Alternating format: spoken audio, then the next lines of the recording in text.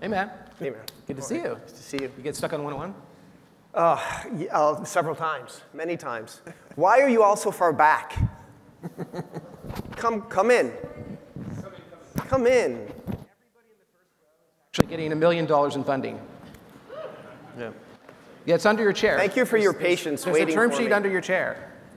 You know, I was in ed tech for a long time, so it's like the teacher thing. It's like you got to be up front. Only the bad kids sitting back. How much did you tell her? I didn't tell anything. I sat in the back, by the way.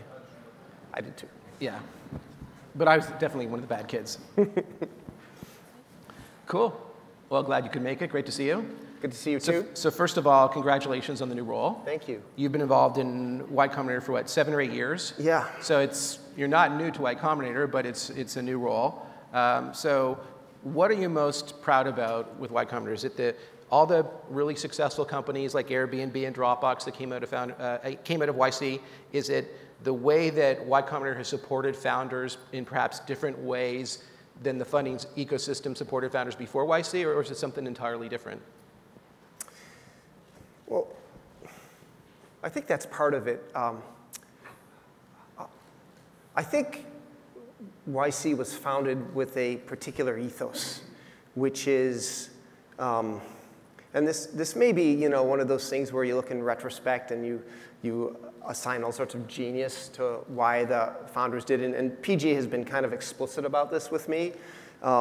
So he was trying to create a new kind of VC that funded startups synchronously as opposed to asynchronously. Most VCs go out searching and find one startup at a time and fund them, whereas YC says, come all at once, and then we'll fund you and we'll work with you for somewhere, and we'll standardize all the documents so we can do it all consistently. But I think there was an underlying thing there, which I think was really cool and really deep and required real foresight, which was that most innovation, most great companies in the future would be based around technology, and namely software. And yet, the people who knew that software the best were not at the center of that innovation. They were almost an afterthought. You had salespeople or people with business degrees going and starting these companies and creating a technical team, whereas the people who knew how to build technology, who understood it best, were really not at the center. And that's what Paul did. He put them at the center, and that changed the way people think about startups, especially engineers and technical people, about what they could do. I'm especially proud of the fact that we've kept to that. There's another aspect, which is one of the reasons I decided to take on the role, which is more fundamental to me, which is I think we actually really believe that our motto is make something people want, that by doing that, we can actually make a better world.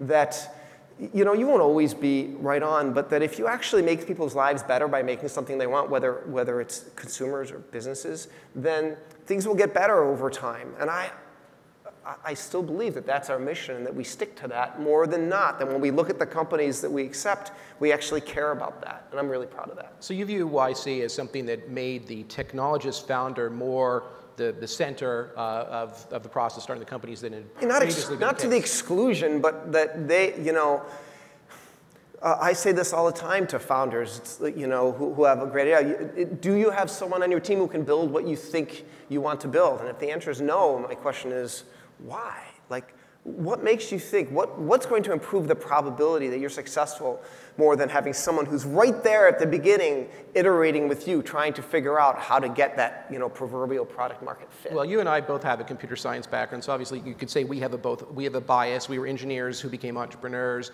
who obviously think it's pretty weird if 3 people with MBAs and no engineers come to us trying to build a software business. I kind of think it's, be like, if I had a great idea for a restaurant, I'm like, I can't cook and I've never run a restaurant, but I have an idea for a restaurant. It seems weird now, but that was more typical than not, I think, in the past. But it does seem weird now, and it does seem if I'm going to bet on a startup with 3 people who don't know how to build and 3 people who do, you know where I'm going to put my money. You won't always be right. You're never always right in this business. It's impossible, but boy, more often than not. Right. So that's the ethos that PG founded, YC. That's the way it is today, and obviously that's still something that's very akin to your background.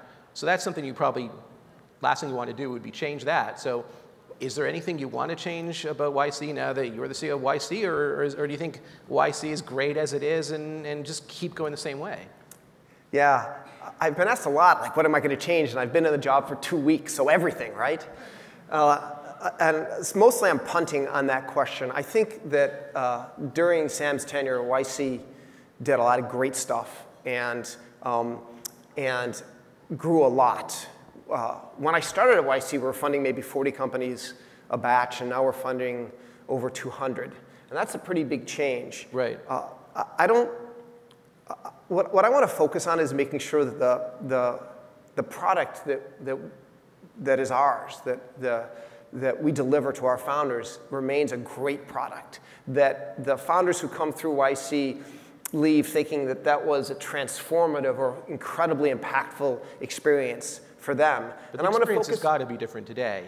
And imagine on one hand, it's not as different as you might think. There's more, maybe there's more technology. The community is even bigger than it was, but it can't be the same as when it was. It's not the same, but you know, one of the things we've done is we shard YC. So YC with 200 companies is 4 groups of 50 companies, and we try to replicate the personal attention Are those that groups people thematic? Do like the biotech companies go in one and the software companies go in a different one, or are they all mixed together? Loosely thematic. They're loosely thematic. Yeah. So the founders. So the bio companies do tend to be together. The ed tech companies 4? tend to be together. There's 4. So it's like Hogwarts.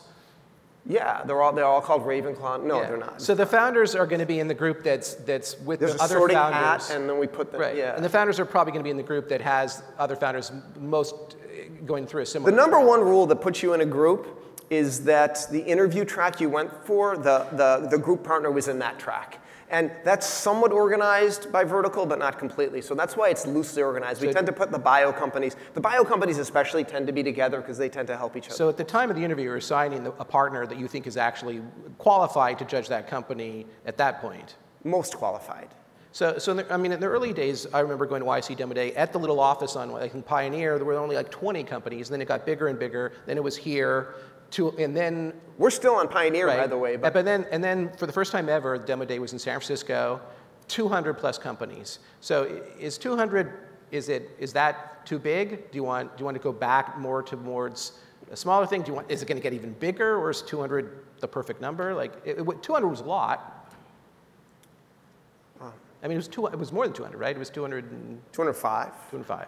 But the number that's in a batch doesn't quite match up with the number that are at Demo Day because we actually don't force you to present at the Demo Day that's associated with your batch. You can actually defer if you're not ready for whatever reason. So there's companies that come back and companies that defer. So, but on the order of 200, what I think we've discovered is that 200 is not too big. It's not too big. It's not too big. We have no reason to believe that.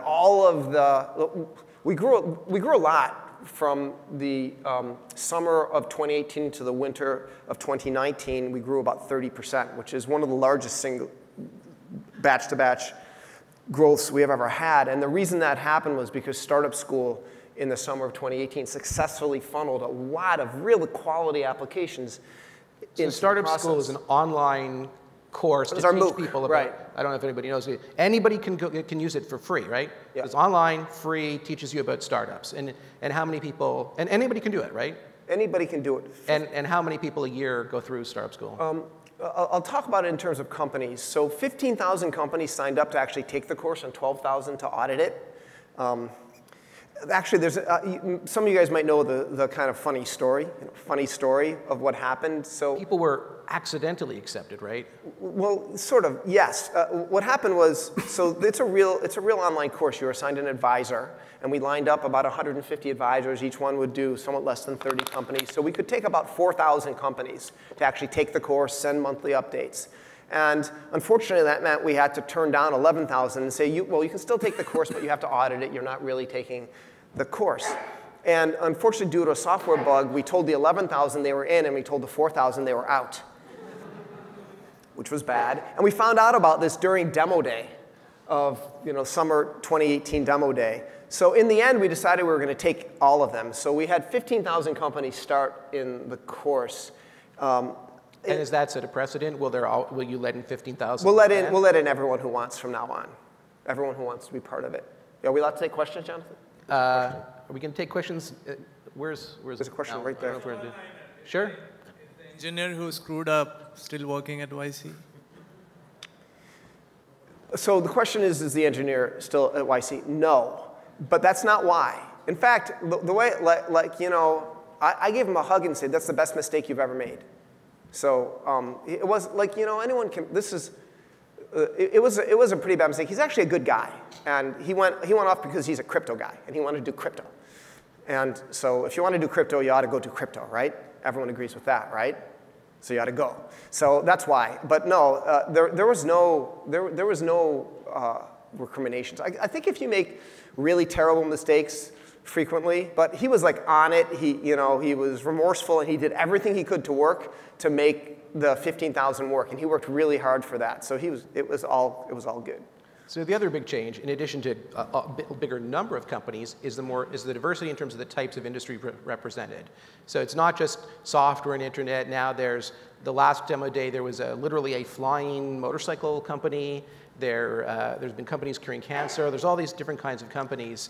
How has that gone? And you. So you asked me one of the things I'm proud about, and one thing I left out is that, we didn't know how applicable our advice was going to be to startups across different verticals. But I think one of the things that has really worked is that we can successfully give advice to companies like Ginkgo Bioworks that are creating bacteria that create new where their excretions are perfume, right? And we can significantly help companies like Boom, which is creating a new supersonic jet, or Helion that's trying to create a nuclear reactor, as well as companies that are in the consumer internet space. So it just turns out that there's enough commonality around startups, and that we found this place in there that really works, and that we can add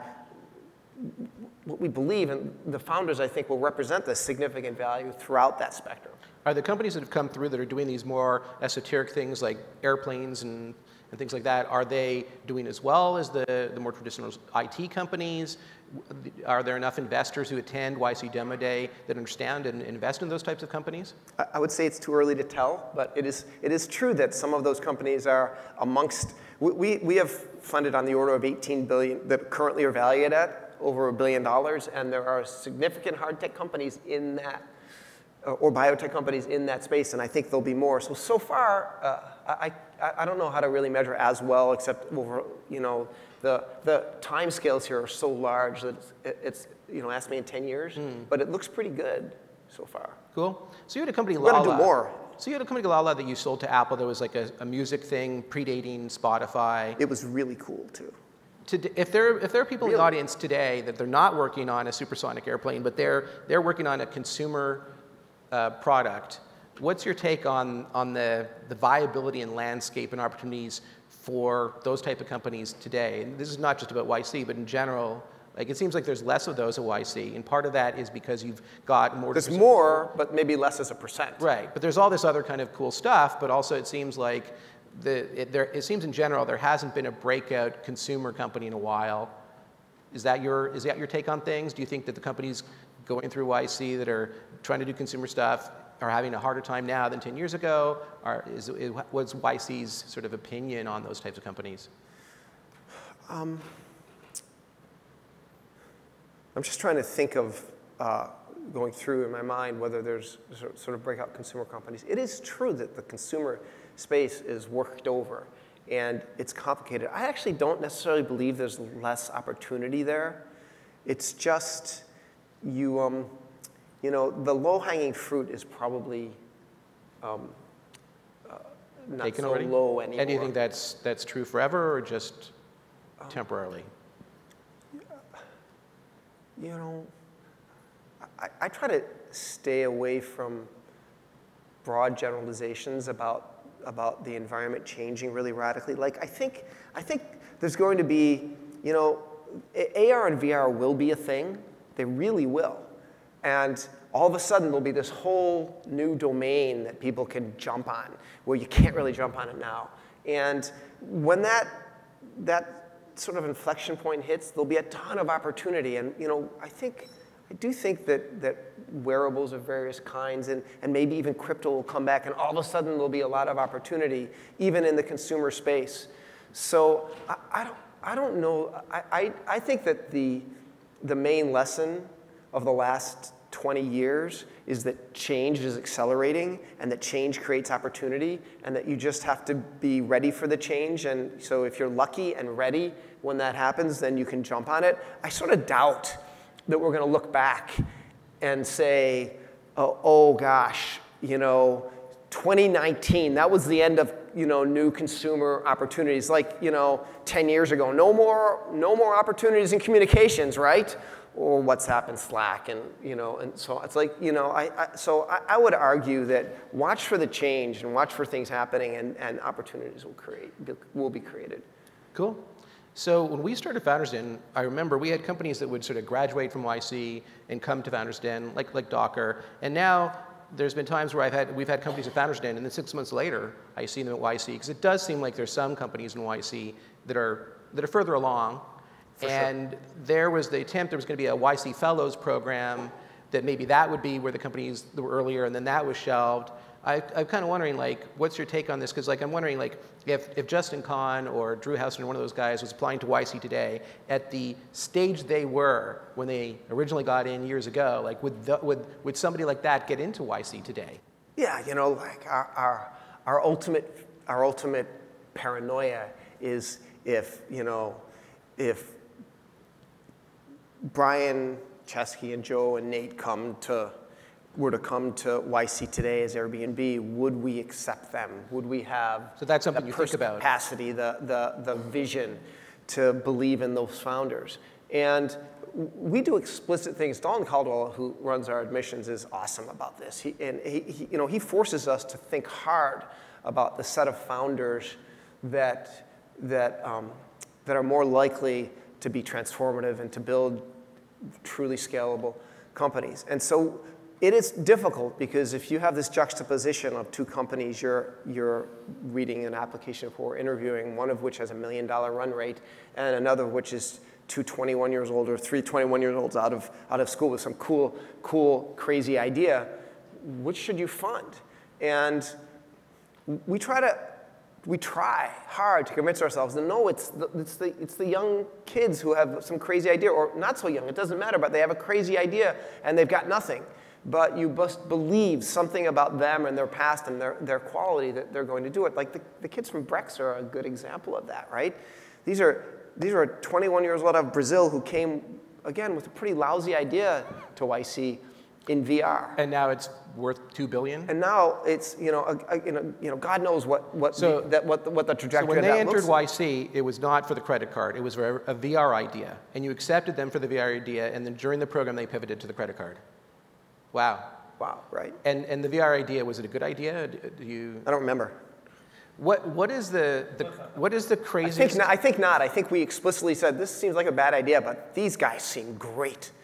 They'd started a company when they were 14. It already had an exit. They were just like fun, great founders. Just great, especially early on. If you worry too much about the idea, you're going to be wrong. Because what's the craziest idea that you remember sitting in on a pitch at YC that you just thought was the most ridiculous thing you'd ever heard?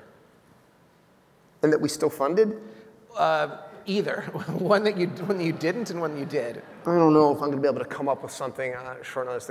Is there something that you thought was actually horrible and YC did not accept them, and then later they went on to great success? There was this company that this is not one of those examples. We've actually, we missed SendGrid, but we actually have relatively few obvious misses. Other than that, where they've gone on to become a giant company. There was this company, there was a music company, and I always, because I know too much, I always kind of hate music companies. But these guys... Dalton had iMeme, so I bet Dalton and I are on the same page. But these guys had this music company where they were in Korea, and they were doing like $5,000 a day, which was pretty good. and just they were minting money. And so the question is, wow, that's really great. So tell us about your license deals. And there was just a blank stare. Oh, it was all illegal. Ah.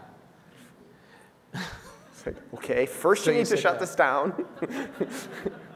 But a lot of things. I mean, YouTube started off with blatant copyright infringement too, so you never know. Yeah. But you said no to that one.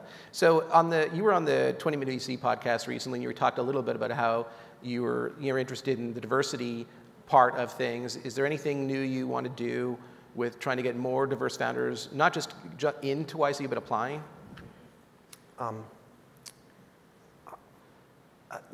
I think it's unlikely that the percentage of founders of color and female founders that we have today is sort of the right percentage. I think it's way more likely to have to do with things that we probably can't directly do anything about, with how our school systems and our societies and our society is set up.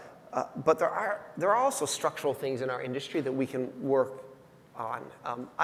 Again, I've been in this job for 2 weeks, so excuse me if I don't have all sorts of brilliant ideas as to things we can do about this. But as a company, we actually have made real efforts. We do things like we do office hours that are open specifically to different founder segments that will hopefully inspire some of them to come in and apply to YC and become founders.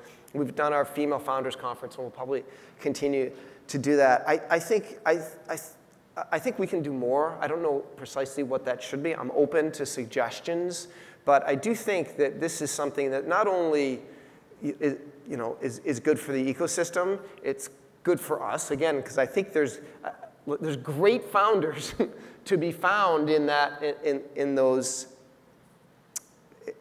diverse groups, and we would love to help them create the billion-dollar companies of the future. We think it's great for us, it's great for them, and it's great for the United States or whatever country they come from. Are you having a lot of problems with visas? Because I'm originally from Toronto. I'm now an American citizen. I've seen a lot of articles about how under Trump, entrepreneurs and engineers cannot get in, and it's actually benefiting Canada quite a bit. Is that affecting the YC program? Because YC has had entrepreneurs from all over the world, right?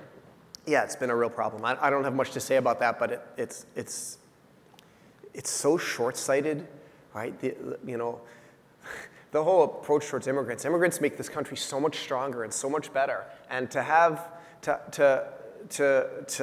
be so short-sighted it's painful to see, and yeah, it's a real problem. Yeah, I don't know if I would have gotten in today. Yeah. So are we out of time, and do we want to take audience questions or not? I'm happy to take questions. Okay. Do we have questions from the audience? And is there like a mic or anything? Unless everyone's tired. It is the end of the day. You guys are probably worn out. Too shy to ask a question. Have you guys been going since early in the morning? Are you all worn out? We have a question way back there. So we're just going through a 6-month program at Alchemist, and I find that for enterprise software startup, 6 months is a good time to get feedback. I'm curious, how do you manage to get that level of feedback in 3 months? And what do you do to accelerate the learning cycle? I guess I would have to say our feedback is twice as good every time. So we have found that the rhythm of 3 months is about right, but not always right. Sometimes it's too short, and like I said, sometimes companies aren't ready for a demo day and they move on. One of the reasons that YC was the first to raise the amount of funding that we got from 20,000 to 100, originally 170, then we moved around a little bit, but it's 150 now, is so companies would have time if they're not ready to raise funds to do it later. But I'll also point out, there's a 3-month YC program, but once you're in YC, you stay in YC, and you can continue to do office hours and work with us and talk to us. The office hour system continues to work. Even after your company dies, you can still get office hours. And now we have a further set of programs. We have a Series A program for companies that get into a Series A, and we're actually organizing it in batches now, but we'll also work with you to help you help you do your pitch and come up with a strategy for being most effective in raising the Series A from the VCs that are the best fit. And even after that, not only do we have a fund that will invest in growth stage company, but we have a growth program that helps companies go through the difficult transition of going from a 10-person company to a 50-person company to a 100-person company. So I know it's easy to think of we're a 3-month program and then we kick you out, but that's not really what happens, and that hopefully we're with you all the way. There was a question back there in the black shirt.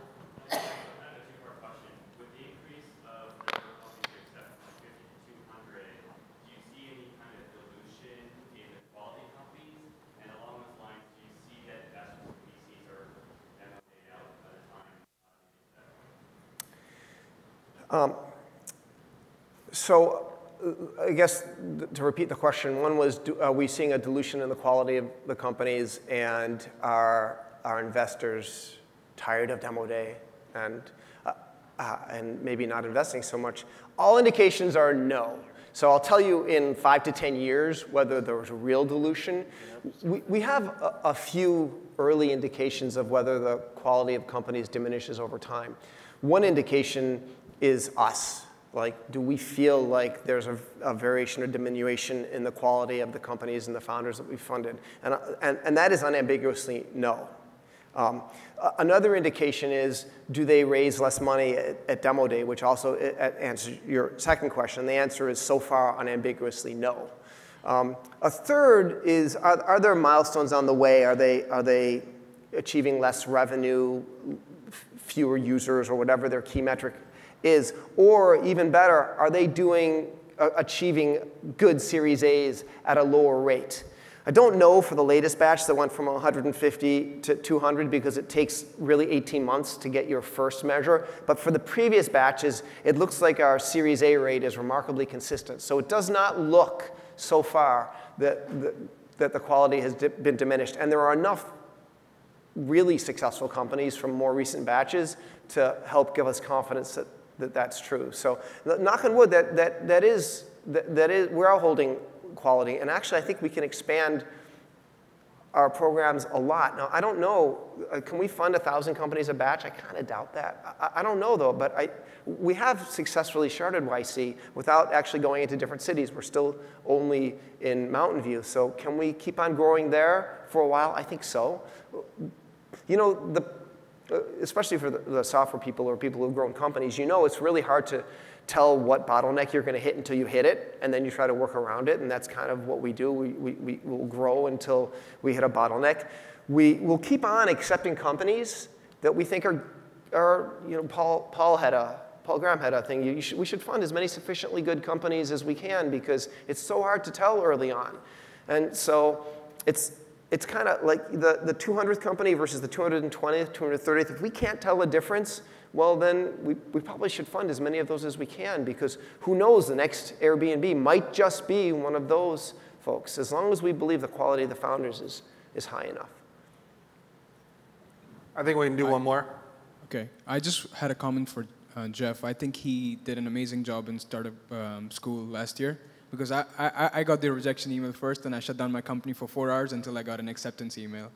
So whatever I've learned so far has been because of startup school, and the mentor I got, Chris, who's the co-founder of Clerky, because of startup school.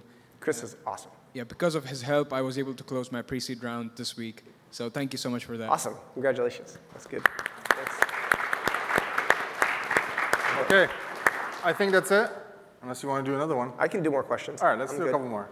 That guy there has been waiting, in the white shirt. Thank you so much. I'm going to make this short.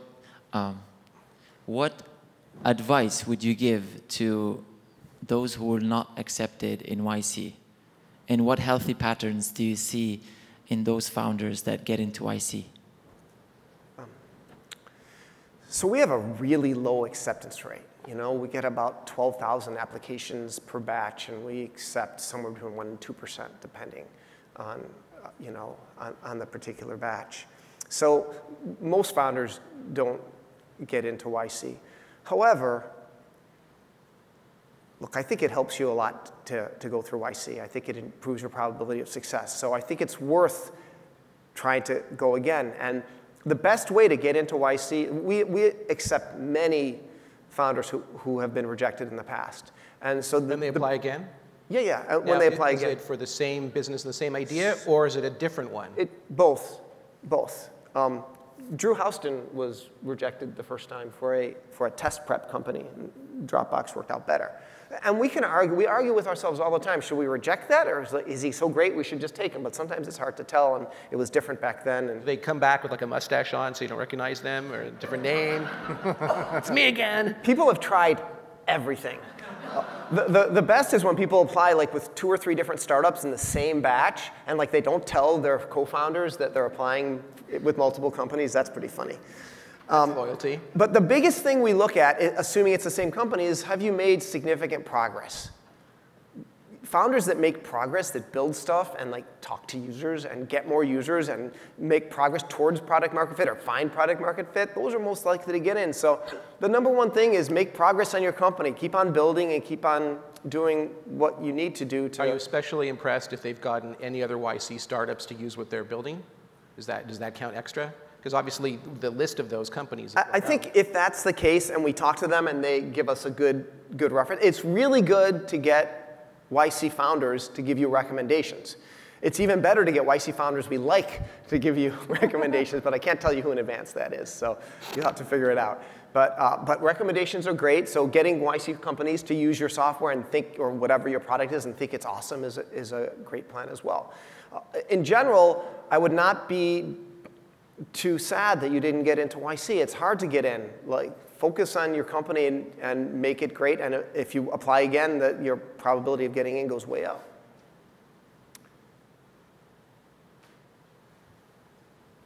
Last one. Here. This is really the last one. Really, really. Hi. Since you mentioned the visa situation, and my experience, my personal experience, aligns with what you said, do you have any advice for people coming from abroad, engineers or founders, on how to come and live in the US and get a work permit?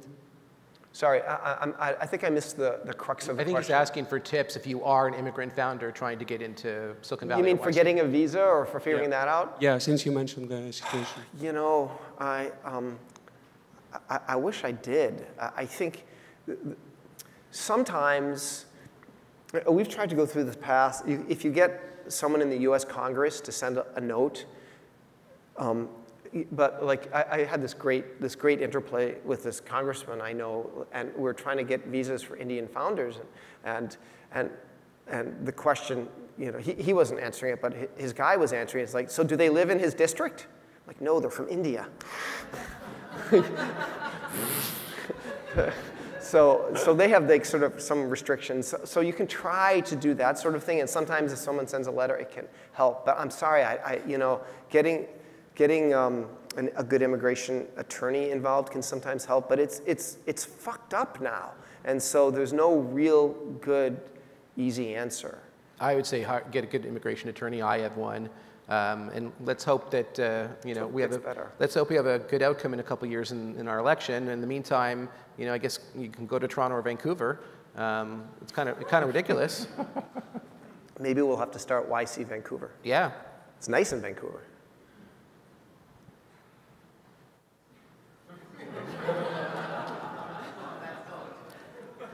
Well, thanks for waiting. Is there a Founders in Vancouver opening? Is that you think about? You know, we have had people who've wanted to do like a Founders Den in like, you know, China or all that kind of stuff. I mean, obviously our whole thing was having this like one little boutique, intimate location. So, you know, that's not on our plans. Okay. All right. Thanks, gentlemen. Everyone. Again, sorry to make you wait. No, thank you. It's awesome. Good to see you. Good to see you too.